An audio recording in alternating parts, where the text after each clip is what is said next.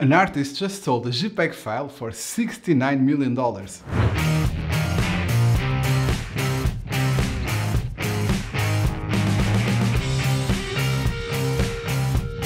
What's up guys, Nuno here. A 3D artist called Beeple just sold his artwork called The First 5,000 Days for $69 million at an auction at Christie's. For those who don't know who Beeple is an artist that spent the last 13 years creating digital artwork every single day. And now he collected his first 5,000 days of work, merged them all together into just one single piece and sold it for $69 million. That's right, $69 million. There are a lot of artists selling their digital art for thousands of dollars, and all of this is possible now due to NFTs. So NFT stands for Non-Fungible Tokens. This means it's unique, there's nothing alike, and cannot be replaced. These are unique digital assets. It can be JPEGs, video clips, or even music. Each NFT can be bought and sold, just like physical assets, but the blockchain allows for ownership and validity of each of these digital assets to be tracked. Well, you're probably thinking, this is ridiculous because you can easily just save a high-resolution image of the artwork and print the artwork yourself, that you can download from the internet.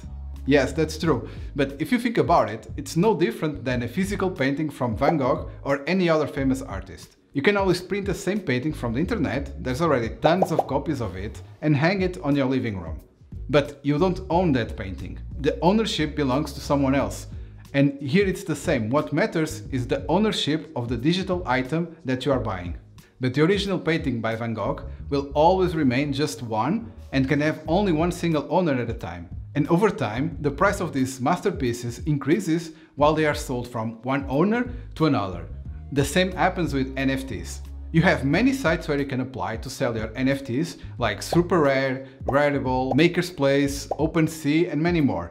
I currently have 2 digital artworks for sale on OpenSea, so I'll leave a link in the description below so you can check them out.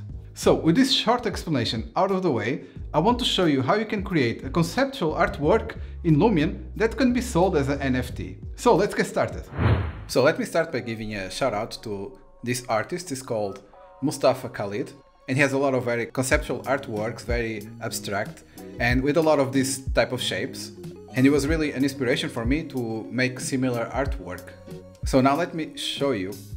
I have here in my modeling software, I created a very simple terrain like this. I just pushed some of the geometry and created a very basic terrain. Then I added another one, just a plane that will work as the water. So I wanted to have some water puddles here and there. And the final one is this light. So it's basically a cylinder that I just extruded and it looks like this.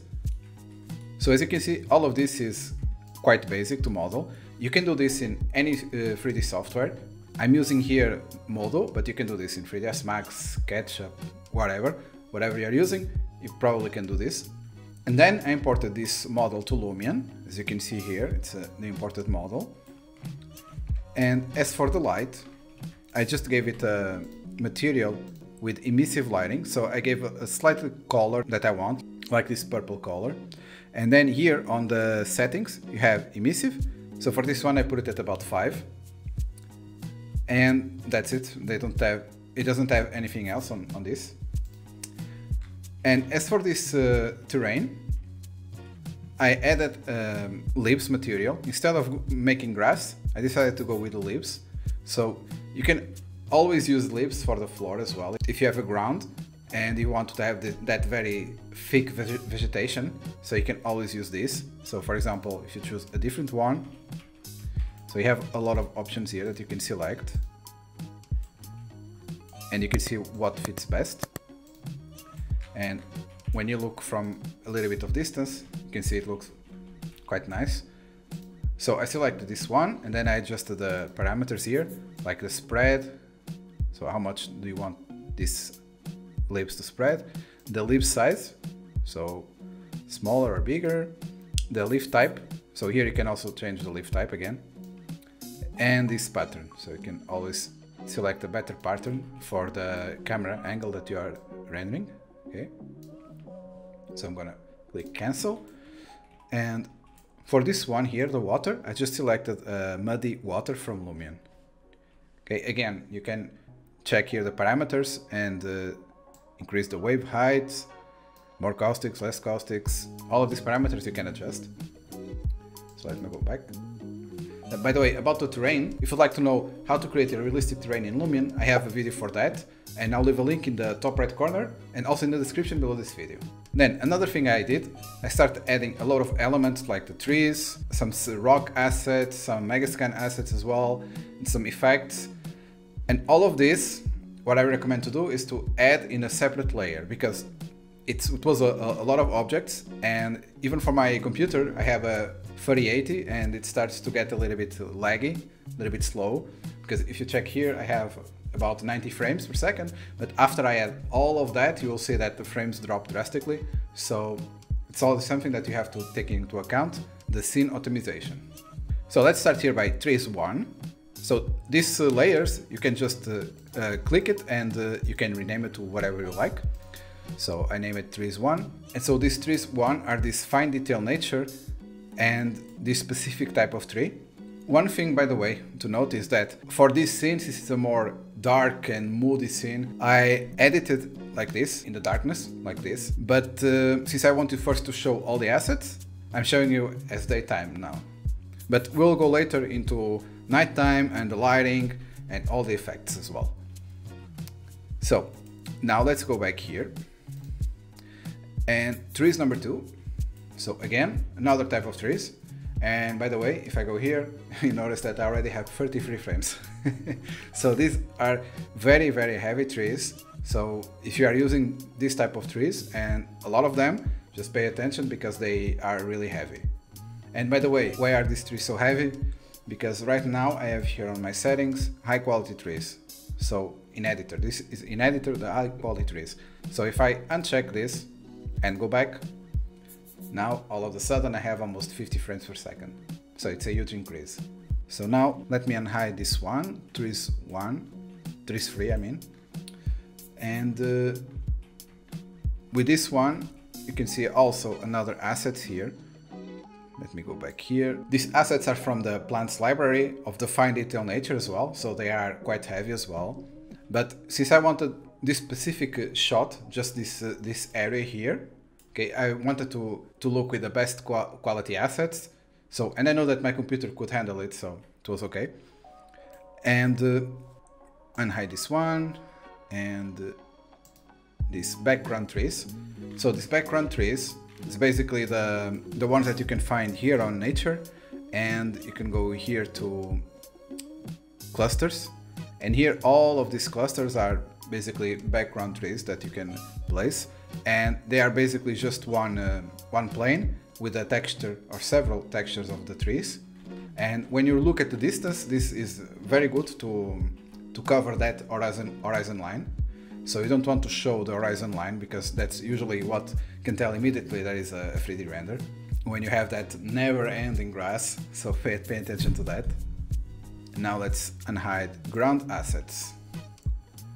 So these ones, I use, this is a dark scene and you cannot see a lot of the details. I use a lot of the rocks that are already included in the Lumion library, even though if you wanted to a more lit scene where you see very close these assets, I wouldn't recommend using these ones because they are not with the highest resolution and with the highest resolution textures as well. But I also add here for this slope where I want the person to be, I added here a megascan asset as well, and here as well. I added as well some of these tree trunks here on the floor. So I just scattered a little bit of these assets through the scene. Let me unhide this one first, it's effects. So this effects, it's basically fog and smoke. So I put here fog on the floor, and here I put some leaves as well. These leaves I just changed color to so these leaves doesn't interact so much with the overall color of the scene. So I just desaturated the color of the leaves. Actually, we can have a look at them. If you go here to the effects and click here, so you see that the color is a very desaturated brownish color. And then you can adjust the wind and the wind Z and wind X. And here I have the smoke. as well, so smoke is just coming through this area here.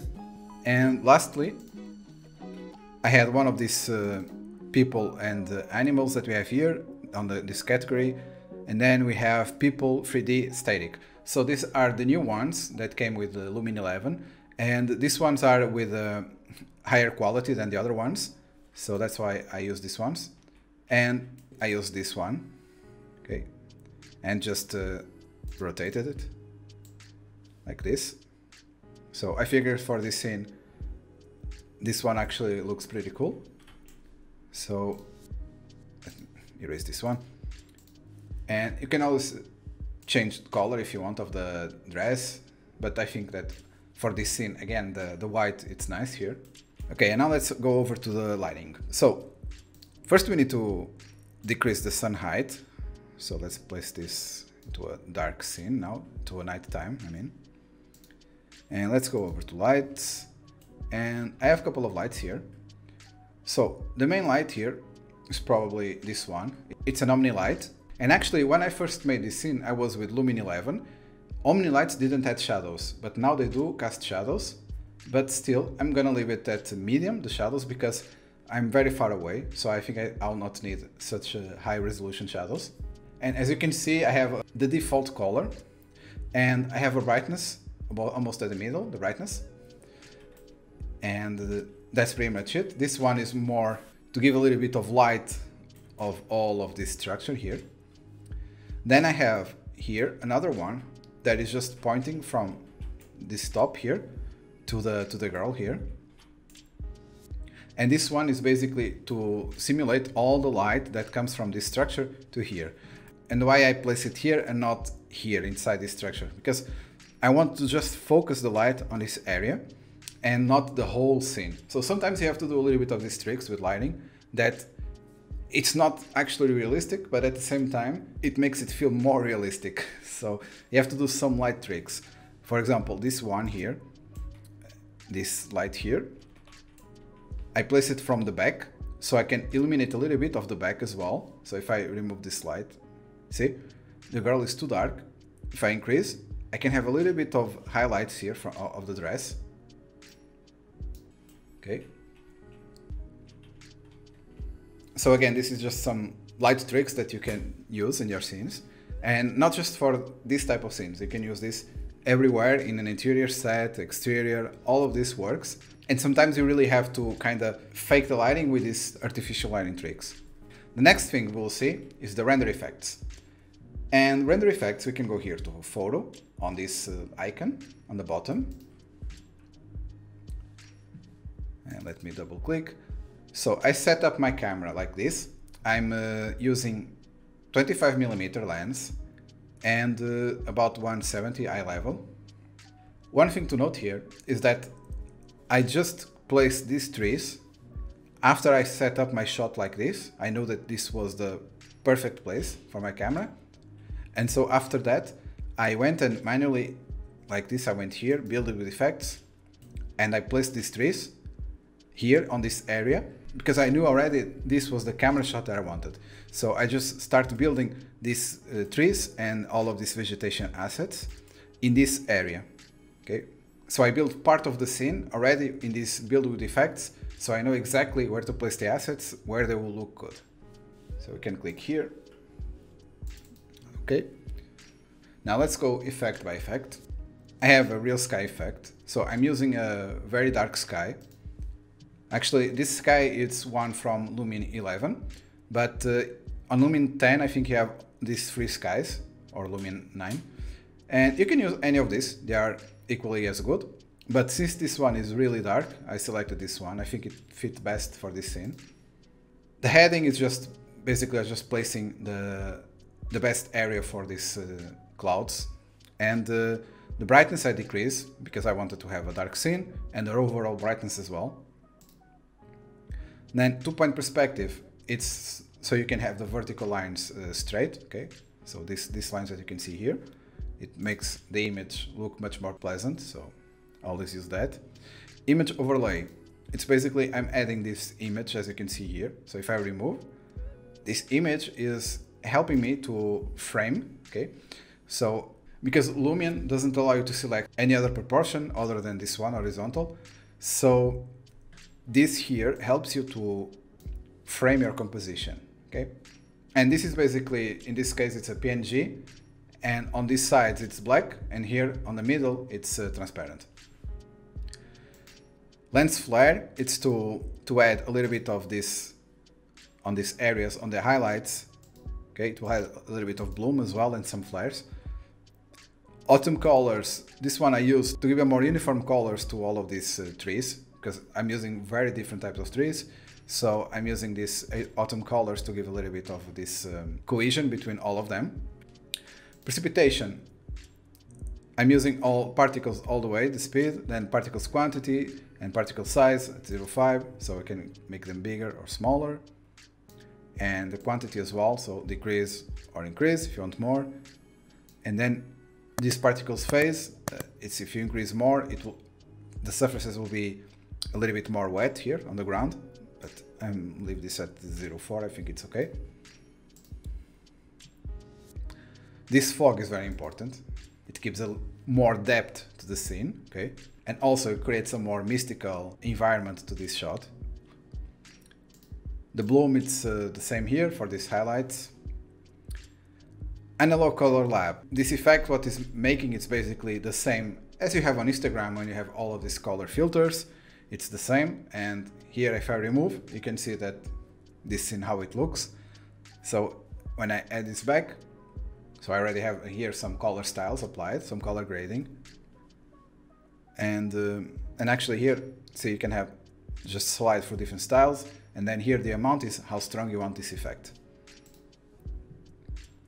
Here sharpen, I added about 0.4, I think it's more than enough here. And exposure, I actually decreased the exposure. By default it's 0.5, since I wanted a darker scene, put it at 0.4. Color correction, I just adjusted the temperature, I increased the tint because I wanted the colors more towards the purple. And I increased also the vibrancy of this shot. Saturation decreased a little bit. This makes your darks darker. And that's it for this. Reflection here, I don't have any reflection planes because everything here it's like with the terrain, so I don't have any flat surfaces to add this reflection plane, so it wouldn't make sense. Hyperlight, this is how many times you want the light to bounce around, so I put about 45 for this scene. Skylight, I set for the final render to be ultra and the brightness all the way up. And then I just decrease the saturation, because if you increase too much, it will be the scene with a lot of blue, so I don't want that. Shadow, this shadow I increase all the way, then coloring, brightness, I leave it at about here, because if I increase too much, I'll see all of this and I don't want, so that's about here, it was fine. This Omni Shadow, in this case, I left it at about 0.6 because I want these contact shadows to be quite visible. Back. And by the way, if you want to know more about this, the render settings, the lighting, the effects, everything, I do have a Lumion render course that you can sign up for. I'll leave a link in the top right corner and in the description below this video. So continuing, chromatic aberrations. I usually leave this very low, like this, but for this scene I'm actually going to increase a little bit more. About here, I'm starting to see something. And let's go back. And then I had a depth of field effect. And this one, actually, I'm going to click here, edit. I'm going to select here this person here. Okay. And I'm going to click autofocus. Let me see. Okay, and I'm going to leave it like this. And going back. One final effect I'm going to add is the advanced and print poster enhancer. Okay. This one is useful when you are rendering at 4K or 8K. And I'm going to render my final image. And I'm just going to save the specular reflection, these additional outputs, the lighting map, and the material ID map. we'll talk about this later when you are in Photoshop. And I'm gonna render it 4K. I'm gonna give it a name. Okay. Alright, so it took about 7.5 minutes to render this 4K image with the final image and plus the 3 different channels. So now let's open this in Photoshop. So here in Photoshop, let's have a look at all of this. We have the main render, and then we have the lighting map, the material ID, and the specular. And what can we do with these maps? So first, one thing I like to do is go here to crop, and I put here on the crop tool, on this, put 4:5, which is this proportion, and then I'll press enter, enter one more time, and then I click here to apply on this check.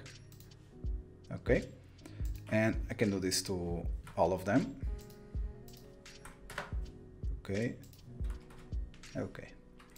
Now I like to first add all the maps to the main scene, so I'll press Ctrl A and Ctrl C to copy, and then Ctrl V to paste. Again to the specular, Ctrl A to select everything, then Ctrl C, and then Ctrl V, and the same thing to the material ID. And so now, this occlusion map, it's useful when you want to create some shadows or some extra shadows. For example, you select this to multiply and create a mask by clicking here on the bottom. And then I'm gonna fill this with the black color. You can either press Alt Backspace if you have this color here as the foreground, or you can go here and select Paint Bucket tool, and then just click to paint and it will paint black, or if you have the white on the foreground, it will paint white. Okay, so for this I want first to be black, and now with the brush, this brush tool, I can, with a white color, I can start painting the areas that I would like to be darker. So imagine all of this area here I would like to be dark, or to have more shadows here.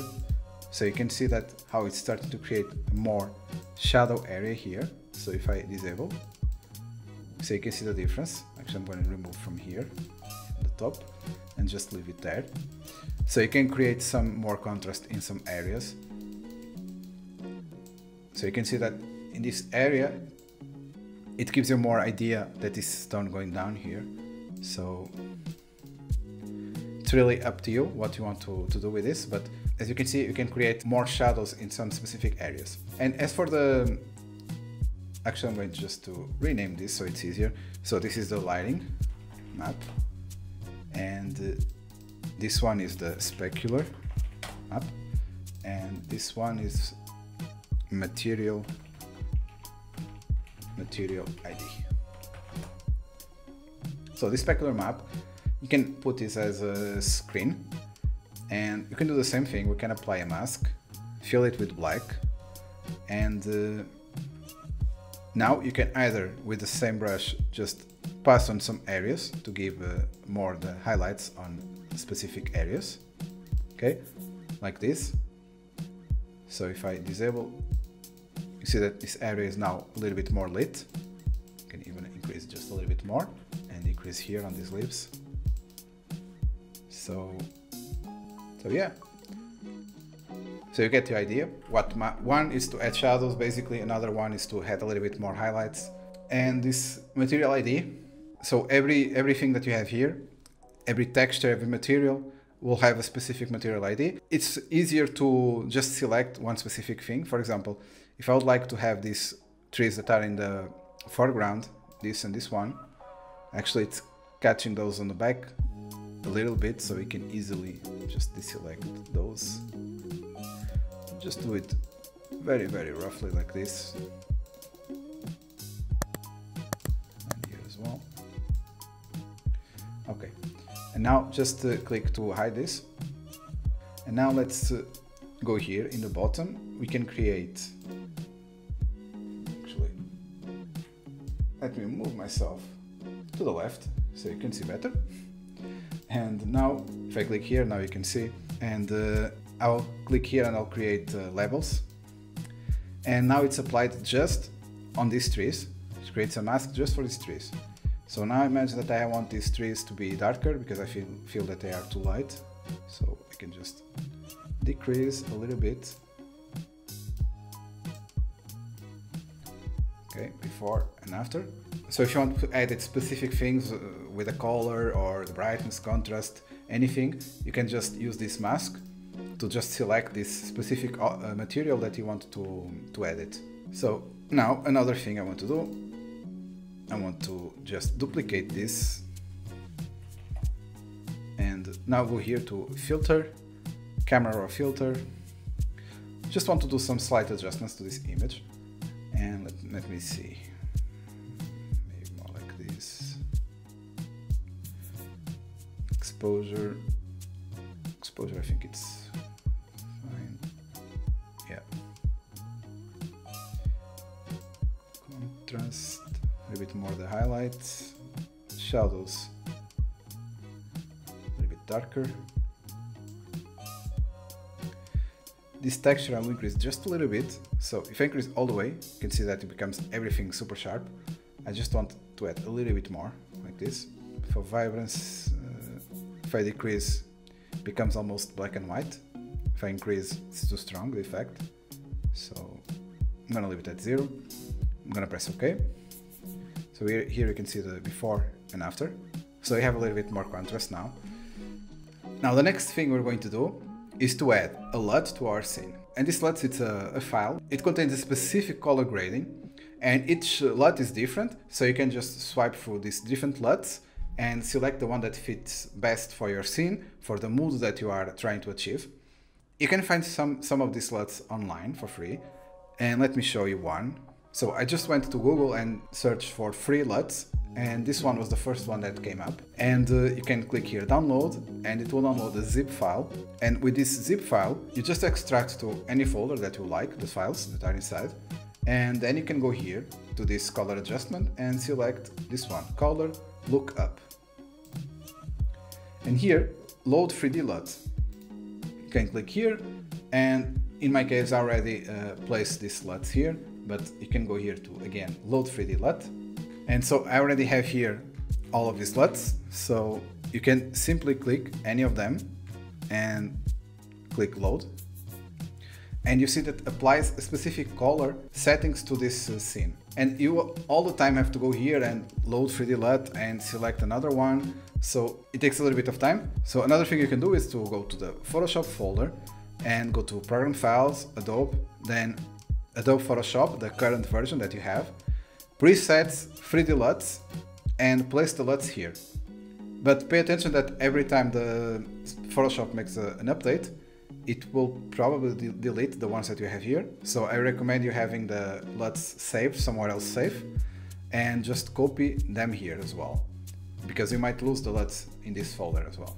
Okay, now I can just go here and select any, like this one. And I can just now, with my arrow keys on the keyboard, I just can scroll through them.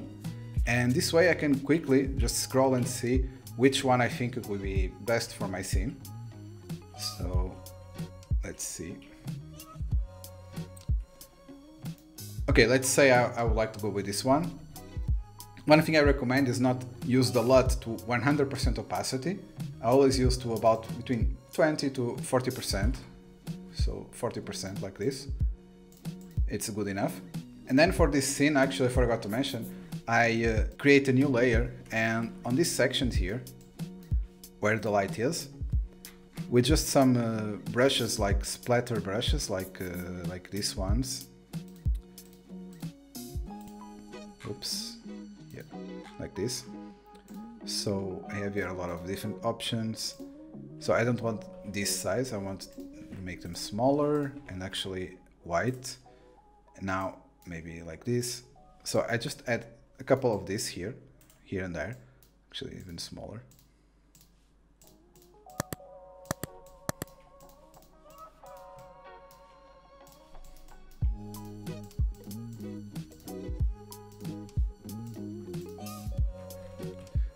It was just to create a more feeling of this magical element, and you can make them a screen. Now actually, first you can duplicate them by pressing Ctrl J or drag and drop the layer to this plus. And now I will go to Blur and Gaussian Blur, and let me see. value that looks best. Okay, something like this too. And I'm gonna put it as screen.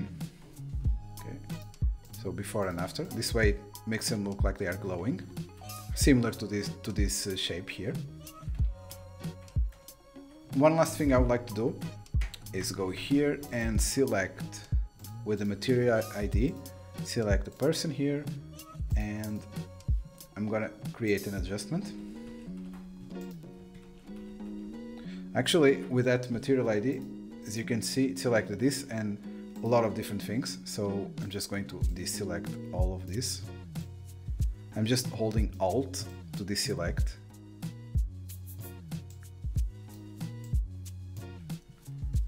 All right. Now I'm going to go to color balance, and I want to give just a slightly more reddish color here. Okay, so it really pops this to your attention. And I'm going to press Ctrl and click on the mask.